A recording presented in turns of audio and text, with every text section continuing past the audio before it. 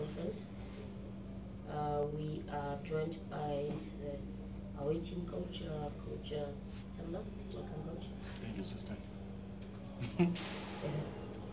Coach, if you can just give us a brief summary of the match from your perspective. I think it was a good game. I think we knew from our analysis that Pirates, of course, they good ball playing team. So, and the legs that we've used on Saturday were not going to last us the whole game. So we tried to manage the game a bit in terms of where we want them to have possession. And yeah, they had two chances on the right before the goal, and the goal came through the same way as those chances came through, and we conceded, I think, just over 35th minute or something. I think before that we managed the game.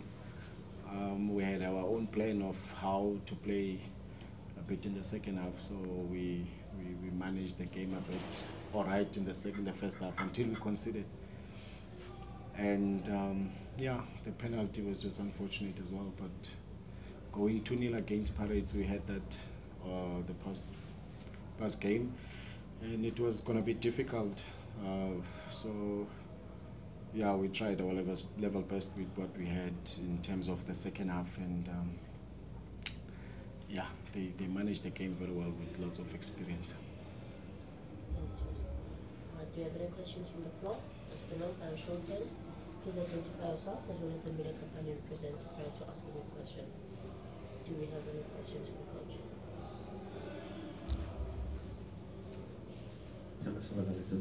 Coach, I'm looking at how you played today compared to last week. There was more intensity, there was more aggression from the players, but today it was more of a, very soft approach. I don't know, is it something that you planned on, not for your players to go hard on anyone or on the match itself? You seem to be more relaxed. If somebody watched this match in the second half, you would think that you guys were the ones leading from it. I think when you think of the game of Saturday, the way we played, you use a lot of energy. You use a lot of. Your body gets a hit. That's why rugby they play it weekends on weekends so that they can have a good rest. So there was a good physical contest, but yeah, coming to this game, you saw Kwayiba, who is the player of the month. Congratulations to him. You saw him today, though he was not himself. He played the full 90. Last week, that took its toll. So yeah, we had Azola, the left back, who hasn't played in a long time.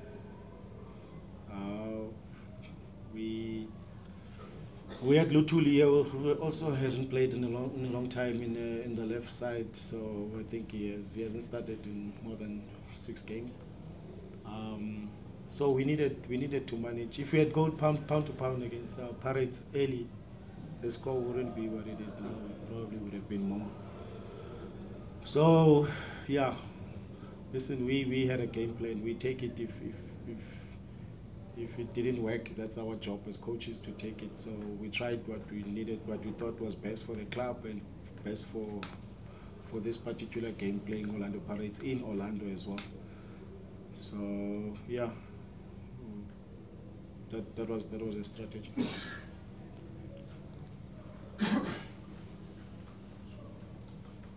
Good evening, Coach. Good to see you. Good to see you, man. Maybe my question may be a bit biased. I think maybe if you can just expound on how good Mqokozo can be. I think he's one of the most gifted players in your team, and I saw you did a lot of coaching with him on the line. How good a player can he be, and do you see him staying at this club maybe in the next year or two? No, it's not going to be long. He won't stay long. I think if you see Tito at Pirates, he left footers, they're special players when they are playing up advanced positions. So when it's a left footer, it's something special. Dane was different kind of special, but left footers, they always give you problems. And yeah, we just want to build him up for next season. And then, yeah, I don't see him staying long at Chippa because of the quality that he's got, of course. We want him to grow mentally as well, and physically. So yeah, he's going to be good asset for Chippa for the last 3 games and also for next season.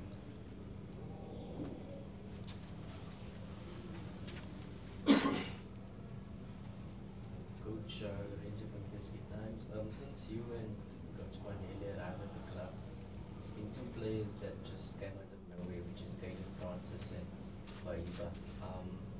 What did you see in these 2 attacking players that has given you guys so much strength in playing them so regularly, and obviously as a result, player of the season, player of the month, the DStv Premiership? Yeah, I think with Caden, of course, having worked with youth, DDC, I played a lot against Chippa, and I saw a lot of him, and he did get some opportunities before we got here. He did get some game time, but yeah, I think he reminds, just because I'm here at Orlando Stadium, so I'll say he reminds me of Joseph Ngake, kind of a player back in the days. And Kwayiba is a box-to-box player. He can play as a 10, he can play as a 6, he can play as an 8. So he's got good engine and a good technique as well. But he needs time to grow fully as a player. But yeah, it's Coach Kopo worked with him at Pretoria Achilles, and when we came through, he knew him already. So yeah, when we assessed the team, we thought he would be good for us. So that's why he got the opportunities, and we are happy that he has grabbed the opportunity. It's just today was not his day today, like any other player. Any more questions for the coach? We'll take the final 2, standing for Yeah, Coach Tibos, hard luck on the result. You had that good run. I think it was four wins in a row, and there were clean sheets, but you've now had this run of 4 losses in a row. But obviously, you also get to see how were those losses. This was back-to-back against Pirates. What have you learned in this period after that high? No, definitely when you think of it, you know, number one, let's look at the depth in the team.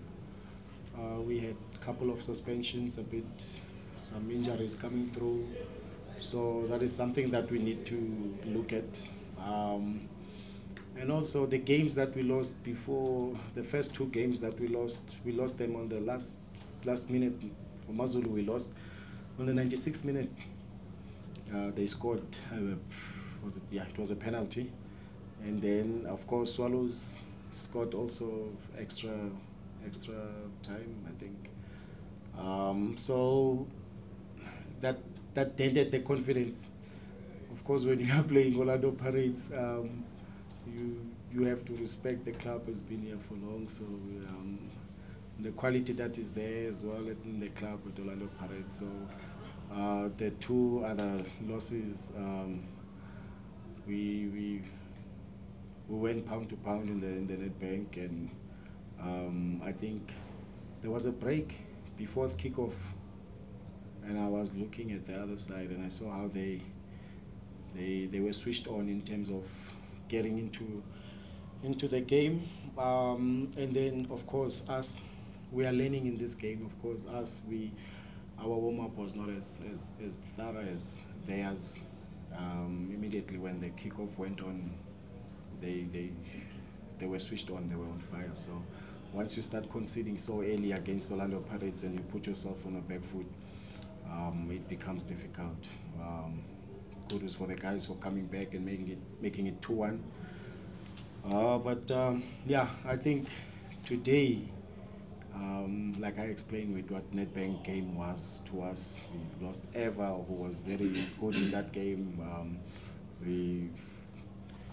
Who else was missing? Modise, who got injured, reoccurring injury in the groin. So Mosele is still out. So he was part of when we were doing so well, he was the engine with Baraka for us. So yeah, just like I'm saying about the depth of the club, of course that's something that we hope to fix. And but now it's an opportunity to give the young ones to see what they've got before we go look outside. Another question?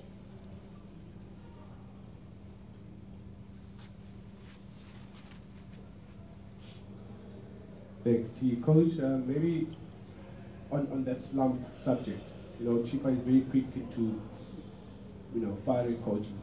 What's the word from him in terms of, now that hasn't coming through sport? He's got a bigger vision. I think right now we are part of that vision. So that's the word. We are part of that vision for next season. So.